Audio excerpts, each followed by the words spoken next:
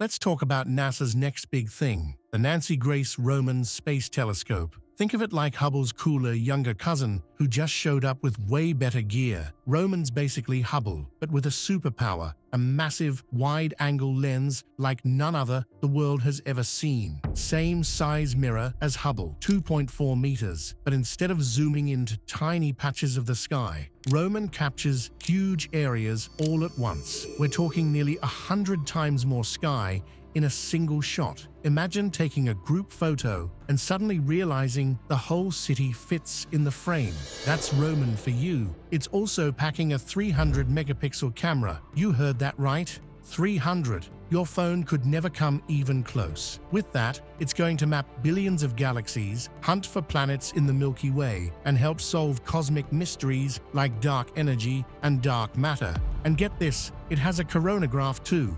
Basically, sunglasses for telescopes. It blocks out starlight so we can actually see planets orbiting other stars. How cool is that? The plan is, and park it out by the L2 point, a sweet cosmic parking spot a million miles from Earth. So, stay tuned, folks. I'm about to break down everything you need to know about this game-changing new telescope.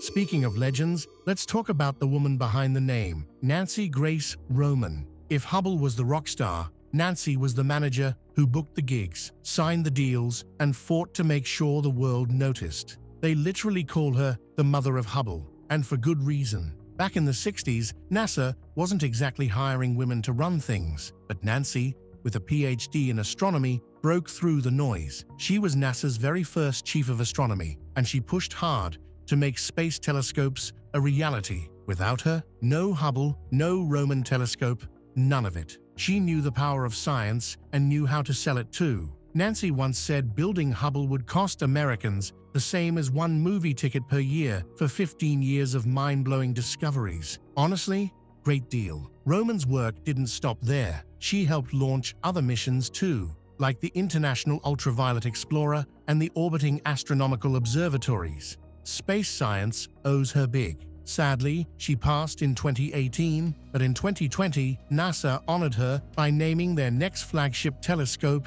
after her. And now that you know the story behind the name, stay tuned. We're about to dive into what this telescope is actually going to do and when it's going to do it. The Nancy Grace Roman Space Telescope is set to launch on a SpaceX Falcon Heavy rocket. That's the same rocket that once launched Elon Musk's red Tesla into space. Pretty cool, right? The launch will happen at Kennedy Space Center from the same launch pad used by Apollo astronauts. Right now, they're aiming for late 2026 or early 2027. Once it's up there, Roman won't just float around Earth. No, sir. It's heading about 1.5 million kilometers out to a place called Lagrange Point 2. Think of it like the universe's perfect parking spot. Gravity works just right there to keep Roman steady with a constant clear view of deep space. And if I'm not mistaken, even James Webb is stationed there. Plus, it stays cool, which is great for taking sharp infrared pictures of the universe. So what's on the to-do list for Roman? First, it's going after dark energy. This is the mysterious force that's making the universe expand faster than we expected. Roman will use 3 clever methods to help us figure out what's really going on. Next, Roman is going exoplanet hunting. It's going to stare deep into the center of our galaxy, searching for hidden planets. We're talking thousands of them, even ones that don't orbit stars at all. Roman also has a fancy tool called a coronagraph that lets it block out stars and directly photograph planets. Looks like the search for another Earth just got serious. Alright, now let's talk about what's actually holding this whole mission together. Think of it like the frame of a car, or better yet, like an RV in space. That's basically what they call it, the spacecraft bus. It's the backbone of the Nancy Grace Roman Space Telescope, and it's what makes the whole thing work. This bus isn't just some metal box floating around. It's packed with everything Roman needs to survive and do its job. We're talking power, cooling, steering, data storage, communication, the whole deal. NASA's Goddard Space Flight Center built this thing using designs from earlier missions like the Solar Dynamics Observatory, so they know what they're doing. The structure itself is a big, sturdy hexagon, about 13 feet wide and 6.5 feet tall, weighing around 3,800 kilograms. Inside, it's like a high-tech jungle gym.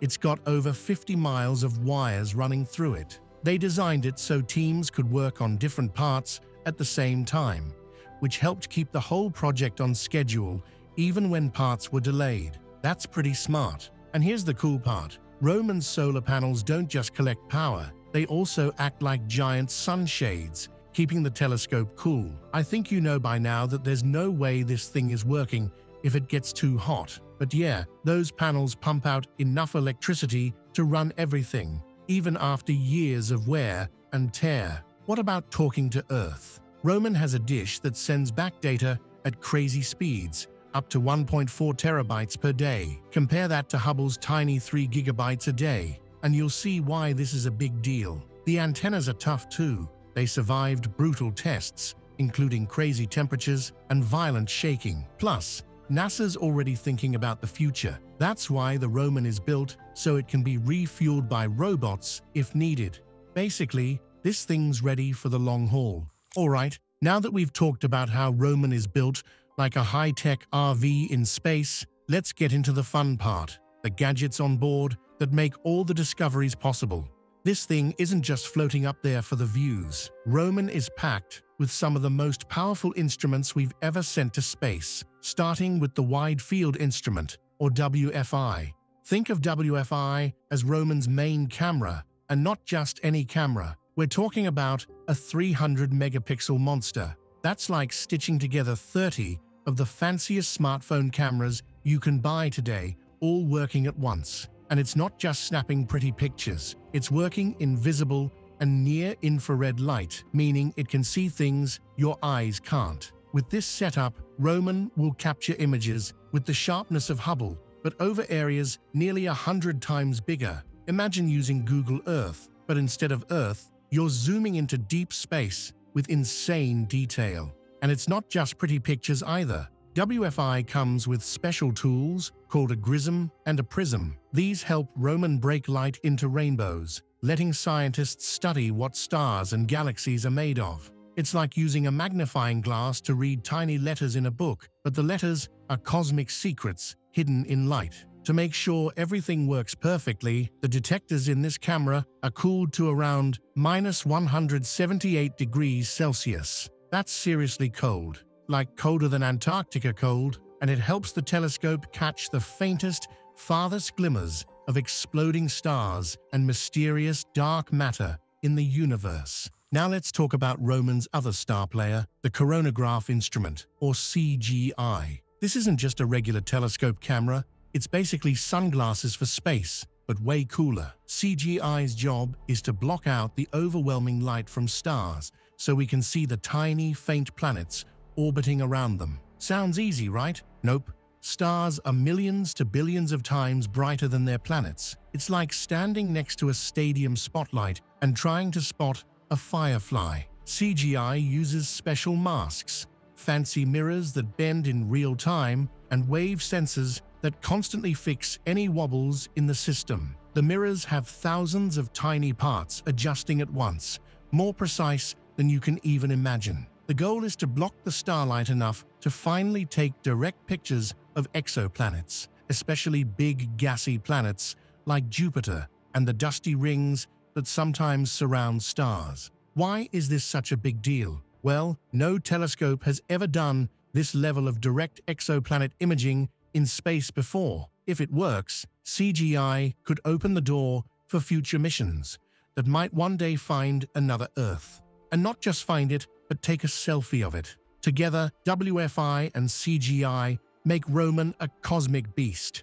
One captures massive deep space surveys, the other works like a cosmic detective, searching for hidden planets. Roman isn't just about looking at pretty galaxies, it's about rewriting what we know about the universe, while also testing the tech that's going to take astronomy into the future. Stay tuned, because it's just getting started. Now that we've talked about Roman's cameras and gadgets, let's get into how this whole mission even came together. And trust me, it's been a journey. Roman's story actually started over a decade ago. Back in 2010, a group of top scientists held a big meeting to decide what NASA should work on next. This is called the Decadal Survey. Think of it like a giant space to-do list that happens every 10 years. At the very top of that list, this mission. Back then, it was called WFIRST.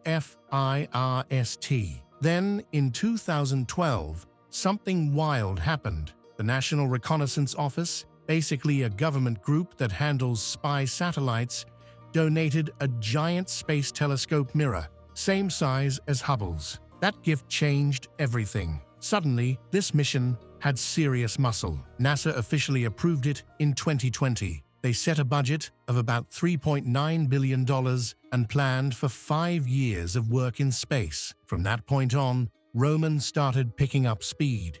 By 2021, it passed all its major design reviews. Even with pandemic delays, they kept things moving. In 2024, Roman's main mirrors were tested. In 2025, the whole spacecraft was fully assembled for the first time. Now let's get into why Roman matters. What makes this telescope such a big deal? Well, it's not just one thing. It's not because it's bigger, smarter, or better. It's because Roman is built to tackle some of the biggest questions in science all at once. We're talking about dark energy, dark matter, exoplanets, and a ton of discoveries we haven't even dreamed of yet. First up, dark energy and dark matter. These two make up most of the universe, and we barely understand them. Roman is going after both, with a massive survey of hundreds of millions of galaxies. By carefully measuring their shapes and how their light stretches as it travels through space, Roman will help map the invisible stuff out there. We're talking about the cosmic web of matter, both normal and mysterious. I mean, all this sounds so incredible. If you're a space geek like me, you were probably blown away when you saw some of the first images taken by Webb. Just imagine what this bad boy is capable of.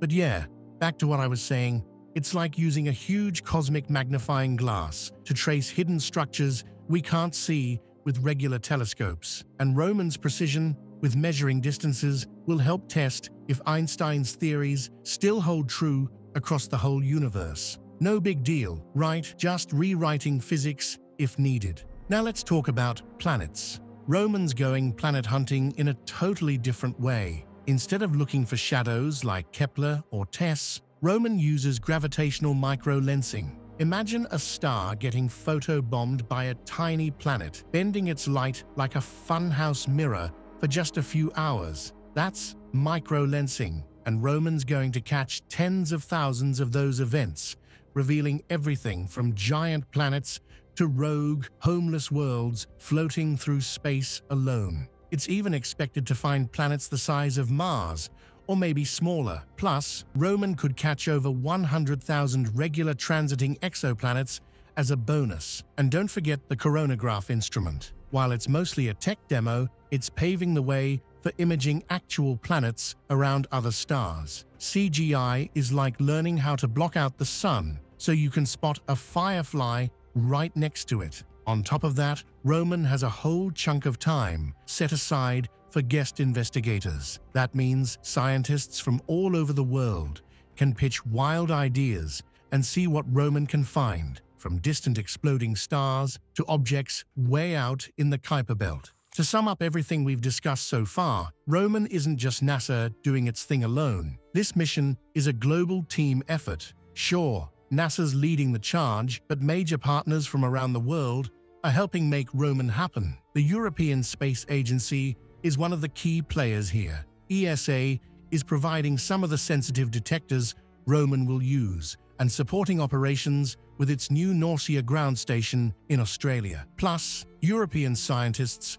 are working side by side with NASA on the coronagraph program, testing new ways to block starlight and hunt for distant planets. Japan's space agency, JAXA, is also on board. They're contributing star trackers to help Roman stay perfectly pointed, plus a special polarimetric module for the coronagraph. In return, Japan gets valuable science time with Roman, along with access to their ground station at Misasa. France's space agency, CNES, and Germany's Max Planck Institute for Astronomy are pitching in too, helping with coronagraph development and science planning. Back in the US, NASA's Goddard Space Flight Center is handling the spacecraft, while JPL runs the coronagraph. Science operations, data handling, and cloud platforms are coming from STSCI and IPAC. But Roman's mission isn't just about launching a cool telescope,